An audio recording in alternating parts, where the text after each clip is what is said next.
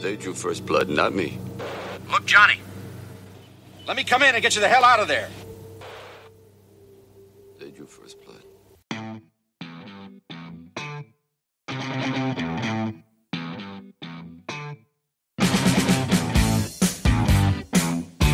Welcome to the Hollywood in Toto podcast, the right take on entertainment. The HiT cast offers a weekly look at Hollywood from a conservative point of view. Sick of media bias infecting Hollywood headlines? Tired of stars insulting your views? HiT has your back. Now, here's your host, Christian Toto. Welcome to episode 135 of the Hollywood in Toto podcast, the right take on entertainment. This week we're talking with artist John Rivoli from the Rivoli Design Group. You may not know his name, but chances are you've seen John's movie-related artwork at department stores, bus stops, and probably just about everywhere. I have a personal connection to John, one that goes back more than 2 decades to my art school days. I think you're going to like this story. Well, the Joker is playing in theaters right now, and the conversation around the film has been, well, kind of crazy. The big story for a while was how the movie would spark real-world violence, as if we needed to censor films that we just suspect, of having just that impact. This comes after Hollywood insisted for years and years that ultra-violent gun-related movies can never, ever, ever be blamed for actual violence. Now, some critics are calling out the film for its problematic race casting. Really, I'm not making this up. This week, listen to the Pop Culture Happy Hour podcast, as woke as any show of its kind. The recent episode broke down that people of color were mistreated in the movie. Spoiler alert, people of all shades are cruel to Arthur Fleck, the man who becomes the Joker. One scene in particular features a bunch of brown kids beating Arthur up on the streets of Gotham City. Well, Arthur lives in a Big Apple-style scenario, and it's a melting pot, just like the real Manhattan. So he's bound to run into bad people of all colors, white, black, brown, you name it. And, spoiler alert, he does. Well, so what? Aren't we supposed to integrate movie casts? Isn't it progress to have people of color in roles large, medium, and small? Well, yes, and then no. You can never, ever win with social justice warriors. We should have learned that lesson already. Oh, and by the way, Arthur has a huge crush on a black woman who lives in his building. She's seen as beautiful, kind, and a good single mother. Not good enough, am I right? All the above drove the New Yorker critic into a frenzy.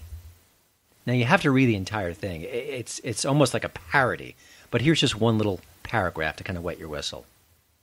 Joker is an intensely racialized movie, a drama awash in racial iconography that is so prevalent in the film, so provocative, and so unexamined as to be bewildering. Well, what does this critic think of Joker?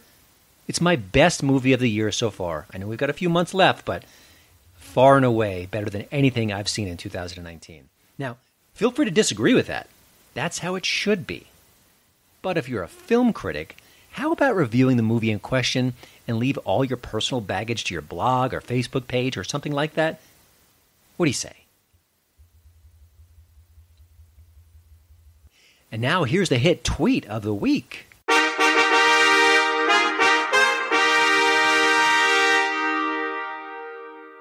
This week's winner is comedian Michael Ian Black. Michael usually spends his Twitter time calling out the NRA as a terrorist organization. This time, though, he stubs his toe on a hard truth. Here's his quote. "Seems like Trump is totally effed, which I guess means nothing will happen to him." Well, Michael, maybe nothing will happen to him because he did nothing wrong. You gotta detox from all that fake news. You're listening to the Hollywood in Toto podcast, the right take on entertainment. This week I wanted to introduce a fascinating writer to the HitCast.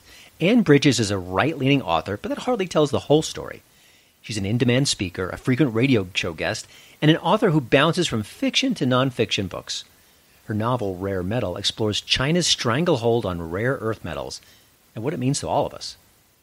It's kind of what she does best, bring real-world situations into the fictional landscape, leaving us entertained and enlightened. Not a bad combination. I hope you enjoy my chat with author Ann Bridges. Well, Anne, you're one of those writers who pivots from fiction to nonfiction. You do both well. I'm just kind of curious, when you're making those changes, when you're tackling a project one day and maybe something else the next, what's the motivation? Is it something that inspires you that you think would be the best way to approach it would be from the nonfiction route? I'm just kind of curious what your guiding element is when you're sitting down to write. I always go gut check to what was my motivation for writing. And frankly, it was way back years ago when I said I wanted to help voters understand the issues, because in California, my taxes were always going up because voters raised taxes on me. And so I chose the theme of freedom and fairness and tried to explain that in terms that are relevant to today's conversations through both fiction and nonfiction. Is it hard to kind of switch gears like that, or do you quickly get in a different, I guess, mind space or head space when you're sitting down to write? Because of my business background, I probably naturally gravitate more towards nonfiction. Mm-hmm. So fiction is a challenge. I really have to block out a space of time, get my mind wrapped around the characters and what point of view they're coming from.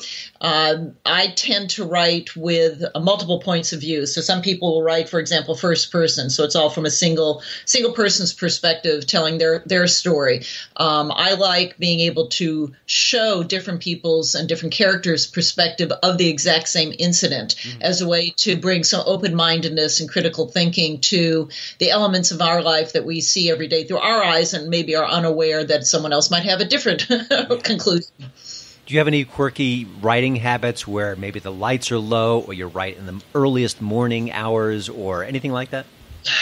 I use a spreadsheet to organize, which a lot of people are very surprised because typically writers are language-oriented and not, numbers-oriented. But I'm very comfortable using a spreadsheet, and I find it's a way to organize what I'm doing. So I'll have each chapter broken into different scenes, and then each character has different characteristics. And so each paragraph that I'm writing, I'm trying to accomplish a certain goal, and it's just a great way to organize the entire book in one big screen in front of me. I have a big screen, thankfully, so I can look at that and then have my word processing document open and just be using the two tools at the same time. Interesting. And I like that. I mean, it's very organized. I think a lot of writers want to be as organized as that, but often they don't achieve it. But I think that you've written a lot of different things, and I want to focus specifically on one book, because I think it captures best what you do, bringing some real-world information into a novel setting, and it's rare metal. And I thought you'd be the best person to describe what the story's about and how you do incorporate your experience into a storytelling format. Okay, so my first novel, Private Offerings, was really a reflection of my experiences in Silicon Valley. And I was tossing around trying to find kind of what I could do as a sequel. And one of the major events, which is now being talked about candidly, which is China's role and dominance in our manufacturing and our reliance on them for finished goods, which start with rare earths, which are what make your smartphone bright red and all the miniature batteries and mobility that we've come to rely on. We're in essence 100% dependent on China for many of the minerals that are part of that processing.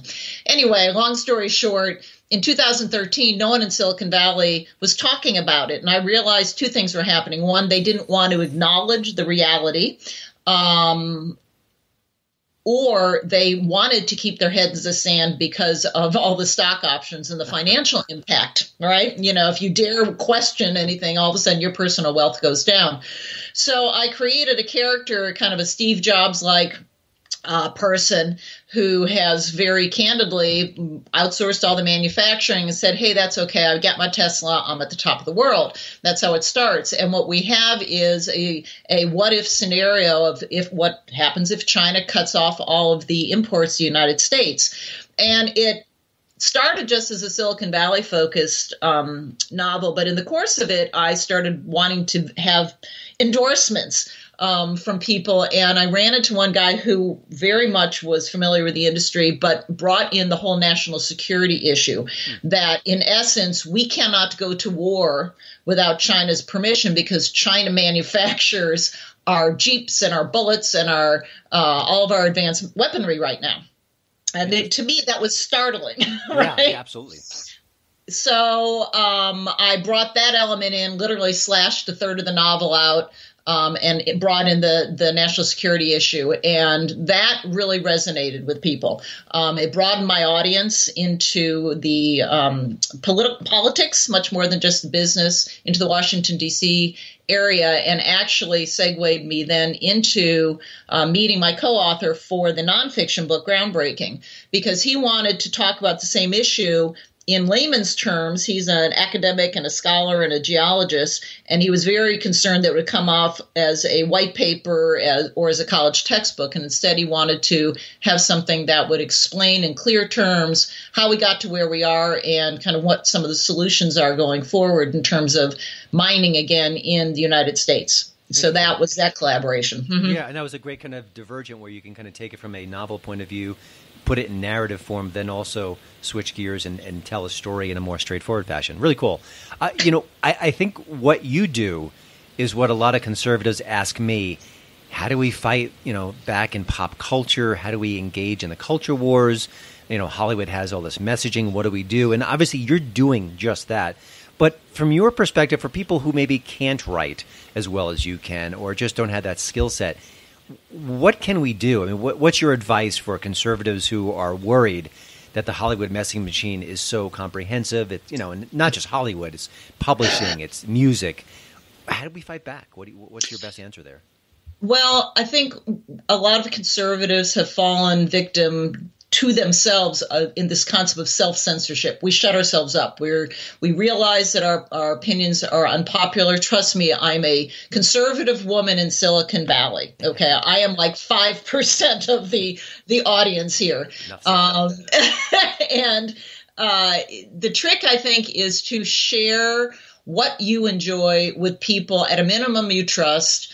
And hopefully start introducing these concepts to people that maybe are open-minded, or explain why you enjoyed my novel or why you read a nonfiction book that talked about how, the smartphone that we're all addicted to really does either use child labor from Africa, or we should start mining it ourselves with strong labor laws and environmental laws. Start being provocative on issues that are relevant, but use the tools that you enjoy, whether it's music or comedy or podcasts or Hollywood movies, to explain why you enjoy them and how you are benefiting from them. Because I think those conversations have just been muzzled. People say, oh, it's a personal choice, and they quietly enjoy it. They don't write reviews. They don't talk about it. And that is something that readers and consumers of the conservative culture can do to really help artists get more of a toehold. Interesting. I like that answer.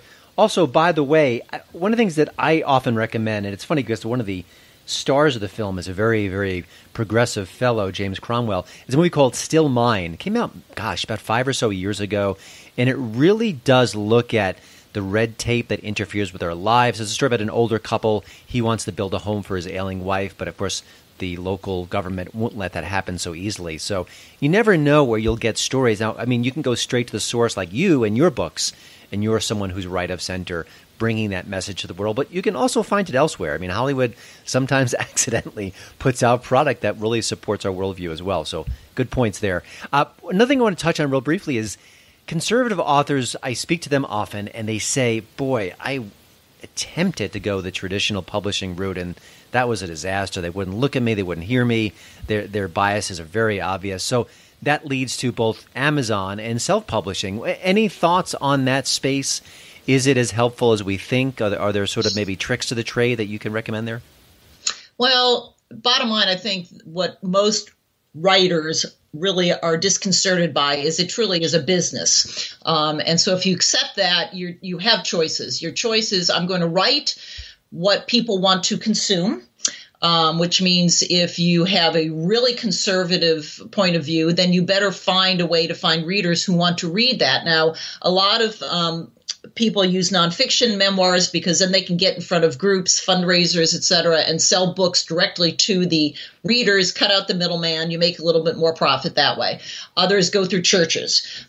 Just two, raw examples. Uh-huh. The problem with Amazon if you're a more of an artistic writer or you want to write what you want to write no matter what, is that they are going to promote the books that sell. They are agnostic as far as that is concerned. And the publishing industry reflects that as well. The concept of having a local retail in your conservative hometown that's going to stock books that sell is unrealistic, because that book retailer has to make money too. And unless you are an established known commodity, people are very reluctant to take a risk on you. Mm-hmm. And we're going back to a problem that actually started in the early 60s, where they started categorizing books, and there is no book category called conservative fiction. Okay. There is conservative commentary, I think political commentary. But if you go onto Amazon these days, for example, and you just look at the list of fiction sections, you'll find ethnic and LGBT and women's lit and chick flicks. But just try to find something that's just conservative. There isn't one. There's religious, right, which a lot of the liberal media believe represents all conservative views, but there is none that really talks about patriotism or self-reliance or some of what I consider the fundamental values of conservatism in this country. And so you're really fighting against an established industry that does not want to change. That is also stretching for money. Almost all the media companies are struggling right now. So the best thing you can do is find an editor who is compatible with your views. I edit, in fact, too, and I have clients coming to me saying, I don't trust the editors to not slash out my references to Jesus or something like that. They are very, very sensitive to that. So you have to find someone who's compatible, and then be willing to take on the ownership of selling your own book. No one's going to do it for you. And that's true if you went to a publishing house too, by the way, unless you're Hillary Clinton or, Harmeet Dillon, maybe probably these days could probably get a book deal. People don't know who you are. And so you have to just develop your own brand, your own voice, and your relevancy. I think a lot of people forget that you have to make your work relevant to people's lives today. Excellent. Well, you've done just that. That's some great advice, by the way, and I appreciate that. Before we let you go, Anne, anything you can share about work, something you're working on right now, something that's maybe come in early 2020, projects you've got in the hopper? I have been doing quite a bit with the mining industry, amusingly, and I realize that my books actually all have that theme, so I've kind of embraced that path for a while. It's a broken industry, and it needs some people writing about it and talking about it from a positive point of view. I've been doing more with short stories. I think I'm going to release a short story that was actually published in a small online magazine last year, but I'm going to do it with a compendium on critical thinking, how you can really take a look at what the news media and I guess the printed word, and how to learn how to look at the words and the stories and try to find where there are hidden clues that should alert you to the fact that something is wrong with this picture. Interesting. All right. Well, I look forward to that. Now, you can find links to a lot of Anne's work at the show notes page at hollywoodintoto.com, or you can go to your favorite search engine and punch in Silicon Valley author Anne Bridges, and you'll find all about Anne. Thanks, Anne, for joining the show, and we will check in with you down the road.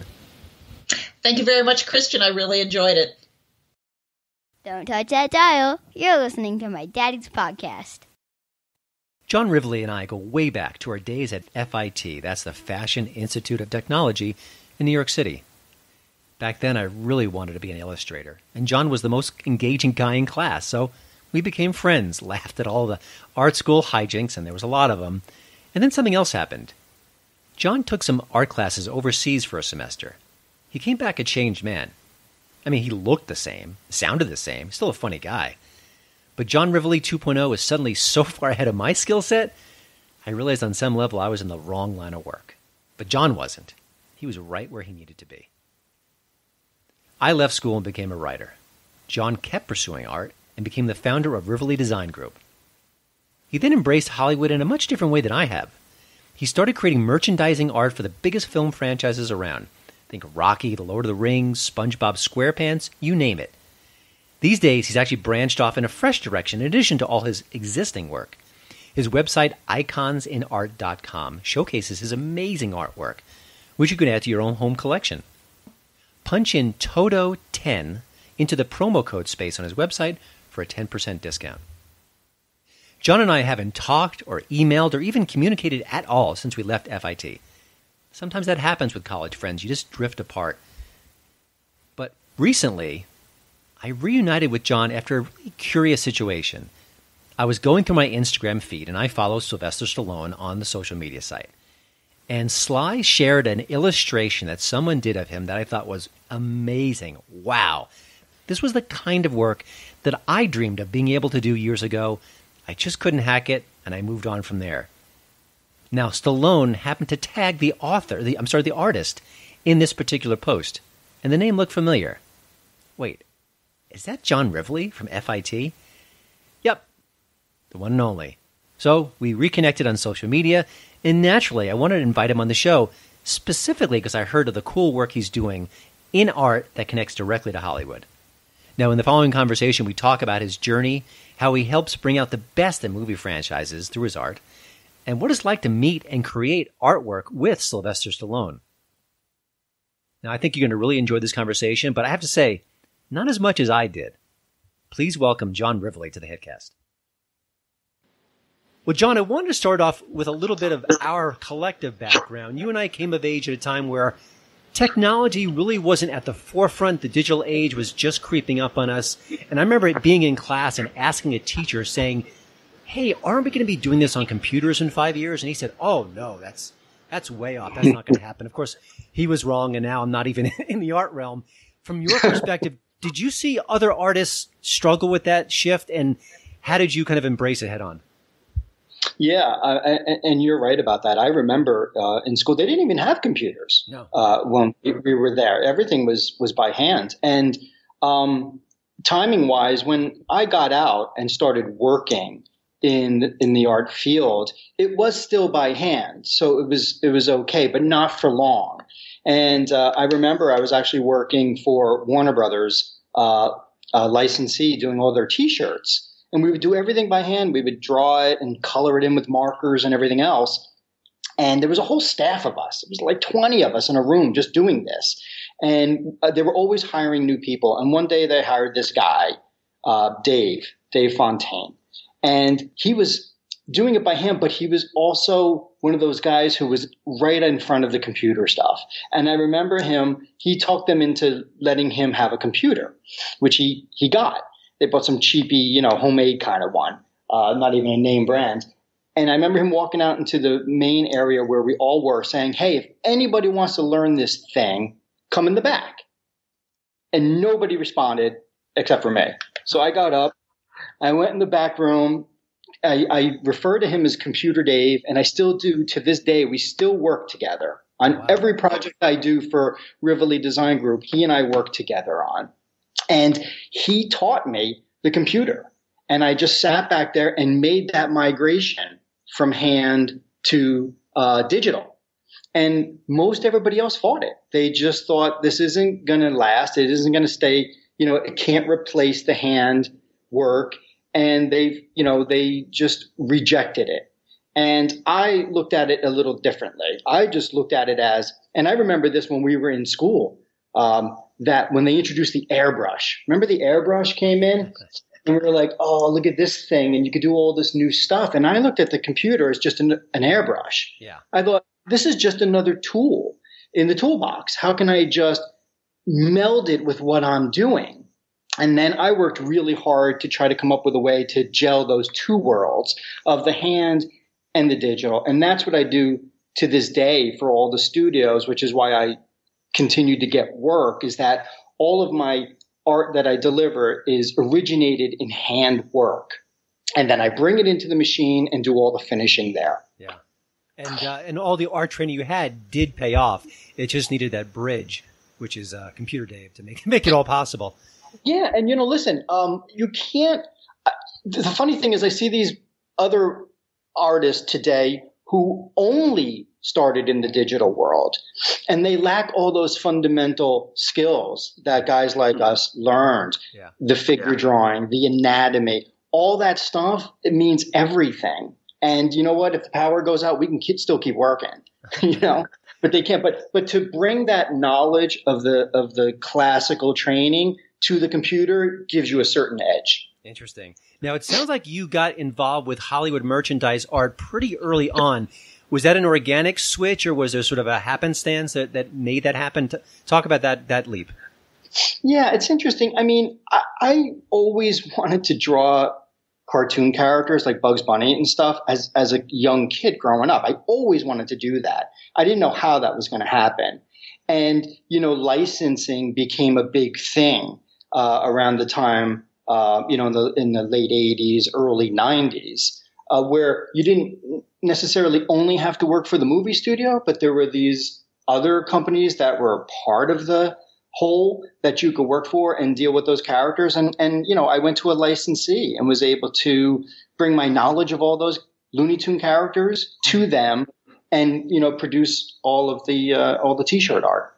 Amazing. Now, when you think about movie marketing, you think the trailer and the poster and the celebrities going out on the publicity tour.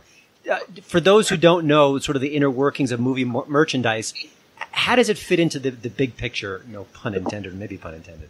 Yeah. Well, yeah, that everything you said is one aspect of a film and its release and its success.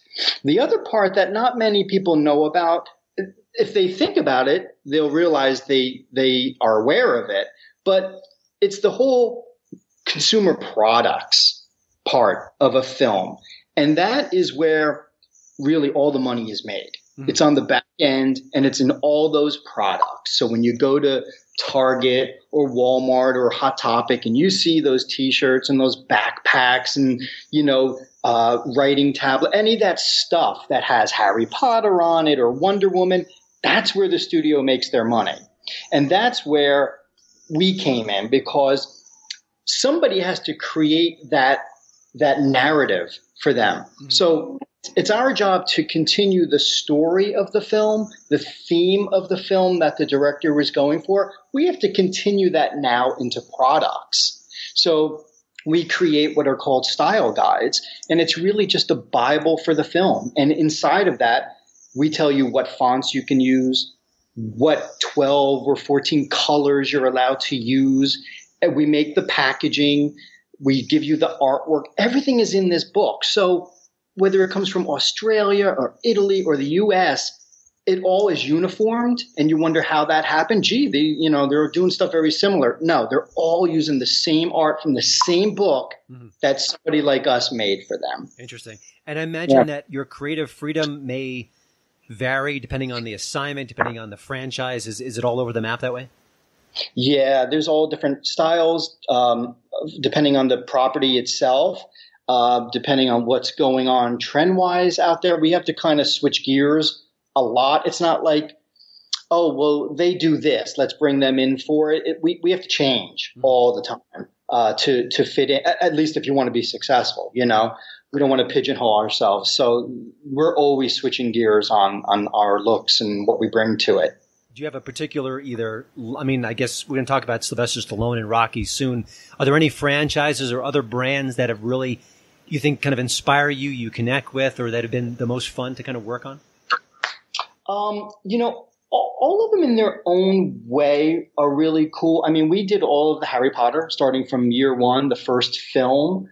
And that was really quite, interesting because, we had to work with the filmmakers right from the beginning on establishing what Harry Potter was going to be, So it's always interesting when you can get one that doesn't already have a built-in, and you kind of have to figure it out who our audience might be and what they might like. That's always a fun challenge. And then it's also cool, but to get those, but like when I did Karate Kid and Sony came to me and said, we want to do a bunch of art for Karate Kid to commemorate the 30th anniversary. I mean, that's awesome, because it's one of those things we grew up with and you can't wait to get into it. So. Yeah. Now, you mentioned the style guides and sort of the certain template you need to follow. Is there anything else about your line of work with movie merchandising that would surprise people who haven't really gotten deep into it? I think they would just be surprised to know that, almost all of that art that has been out over the past 20 years, a good percentage of the artwork on stuff that people may have seen in like Target or something came from us, my group. It's interesting. I used to say when people wanted to see your portfolio, I was like, all right, go to Target, go to the toy aisle, just walk down. There you go. That's all it was. Like, I think people would be surprised to know that like one group is producing all of that stuff that's out there, you know? You mentioned we kind of talked off air about digital inking and how important that is to your group and your success. Can you break that down for people? I was a little fuzzy on it, and I just want to – it sounds like an important aspect of what you do. And just maybe for the layman, how would you kind of describe what that process is?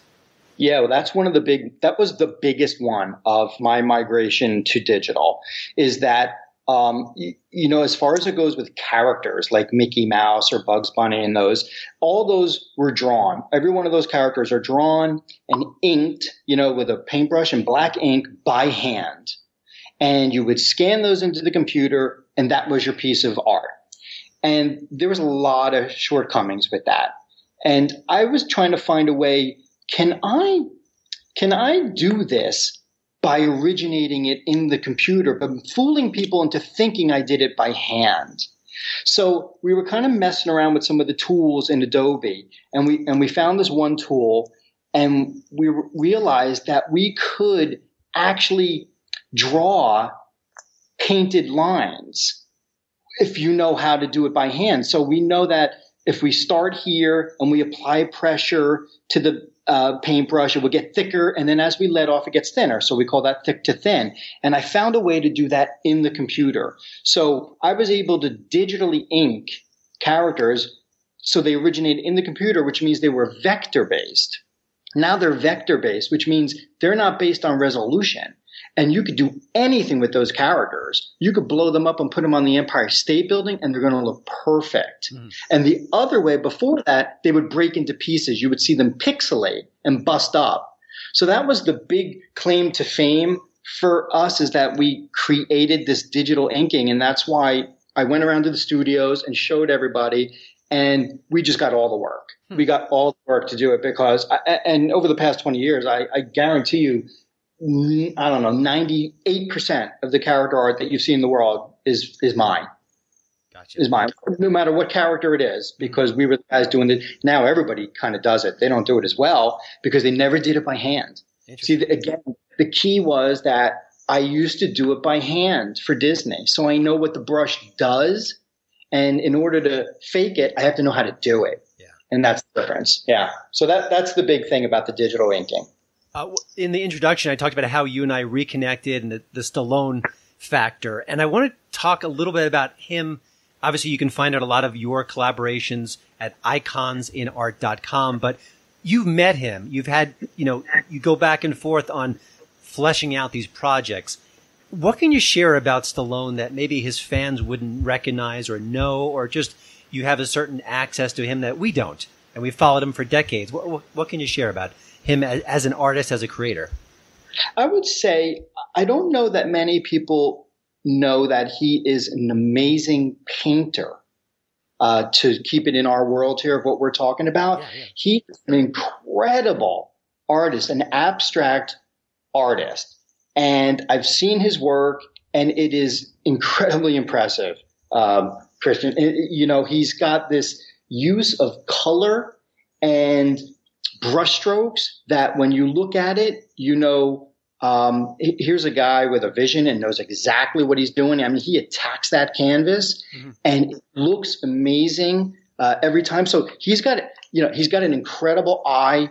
He has an incredible knowledge of art and artists. And I guess the thing is that I don't know that people know that he paints and is an amazing, amazing painter, which is why he has such strong opinions on what I do and is able to give me such good feedback. And every time he does, I'll do a painting and I'll send it to him and he'll give me feedback, changes, and I'll do it. And it always makes for a better piece because he knows his way around a canvas. Yeah. And I would imagine a lot of celebrities might give feedback that is not informed, that maybe just their ego talking or just they want to kind of throw their weight around. It sounds like he's the opposite. He's really looking for the best of the best and has the kind of the intellectual firepower to bring it to the fore. That you couldn't have said a truer statement. That is exactly it. Because I deal with a lot of celebrities on the other, the design end of things, and they drive us bonkers sometimes with changes and this and that, and they're really based on almost nothing except for if they had a good cup of coffee that day, and if they're in what kind of mood they're in. So to your point, when Sly speaks, it's for a reason that he's giving you this comment. It's for a reason. Yeah, that's what I found out. This is going to sound like a dumb question, but I think we all have a connection to Rocky on some level. It's iconic. It's been part of our lives for 30, 40 years. From your perspective, you can see the passion and the connection that you have to the franchise, to the character. Maybe just elaborated on it, why you have this sort of bond with the character who, listen, there's a million things in pop culture we can kind of gravitate toward now, but you're still with this franchise, this character who just seems ageless. Yeah, Rocky, I saw it in the movies in 1976. So we were kids. I was 8 years old when that came out. And I saw it in the movie theater 13 times. I paid to go see Rocky. And that had never happened to me before. But something about that film and particularly, that character just kind of got into me and changed my DNA. That's the best way I can put it. And I kind of based a lot of myself on that character. And it's really about, Rocky's values, and his character, his work ethic, his honesty, his humility, the fact that, all you want to do in life, and we all want this. We all just want one good shot, right? One shot at the plate. Give us the bat. Let us take a swing at this thing. And that's really kind of one of the big themes. And it so resonated with me that this guy was just told he's a bum and nothing his whole life. And he gets this shot and he's going to go for it. But he knows he can't win. He knows he's completely out of his league. So he changes what winning means to him. He redefines it, and winning to him is just going the distance. Yeah. Right? It's hanging in there, emptying the tank and going this whole way to prove that you are not a bum. And I may not win, but I can hang in there with the best of them. And that's just something that kind of got into me, that and other things from that character. And I've always lived that way. People who know me say this guy just never stops. I mean, my God, he just keeps coming at you, keeps coming at you, and that I get from Rocky. So I've been fascinated with that character my whole life. Everybody who knows me knows, oh my God, it's just, he's crazy with Rocky. So when I decided to do fine art and to start this new thing, Icons in Art, it was just so obvious that I was going to go to Rocky first because I have such a passion for it. It's a great match. Your work, you said, is everywhere. And yet people, I don't think, know your name like they may know other artists, or certainly not Stallone. Do you want that to change to a certain degree? I mean, what would sort of more recognition do for your art? Or is it sort of a pragmatic choice to maybe even kind of get more people to be at iconsinart.com, that kind of a thing? Yeah, I mean, the goal is to now start getting the word out about who I am and what I've been doing all these years, because we can't tell people, that's part of the agreement with the contracts with the studios every time we get a job. We're a secret, because everything appears as if it's coming directly from the studio and the filmmakers themselves. But so we can't go out advertising, hey, I did all this stuff. Yeah. So, but now, when you cross over and I want to, kind of define myself as a fine artist now and start selling paintings, I need to let people know the history of who I am so they can understand. I drew all the SpongeBob art for the first 10 years of that cartoon. Everything. Like every time I mention that to people, they kind of stop dead in their tracks like, oh my God, that's you? Like, yeah. So I'm trying now to somehow in the best way I can to let people know who I am as an artist so that Icons in Art makes sense to people. Yeah. Well, when they visit the site, they certainly will make that sense. Before I let you go, John, like I mentioned before, I feel like you get a look at Hollywood and the media that we don't get. It's sort of a different perspective, and there are technical aspects of it for sure. But are there any cultural trends you see going on right now that maybe haven't bubbled up? We haven't read any think pieces about the latest blah, blah, blah in the industry that you can kind of share? Cultural trends, that's a big one, because there is, nothing is an accident in Hollywood, and nothing that you see in a film or television show is an accident. It's placed there very strategically for a reason. So the creators have something to say, or they have an agenda, but there's something that they want to get out there. Yeah. So, and I see it all the time, and we kind of just have to buy into whatever it is so that we can create for them the best we can. But that's like a totally different thing than, do we see what the new trends might be and all that? It's kind of even shied away from that. It used to be based on that, where what's going to be, what's the big thing coming up in 2021 that we can tap into? It's tighter now, Chris. It's tighter, where they have something to say right now about a subject that's going on right now. It's not about trending anymore. It's real time. It's real time messaging. Yeah. So it's hard to keep up with. Yeah. All right. Well, John, I love this insight into a part of Hollywood we don't normally hear about, but it's great all the same.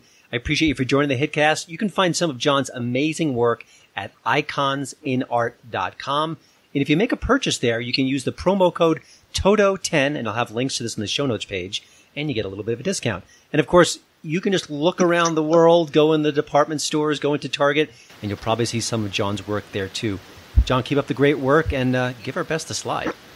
I will. Thank you, Christian. It was a pleasure. Thank you.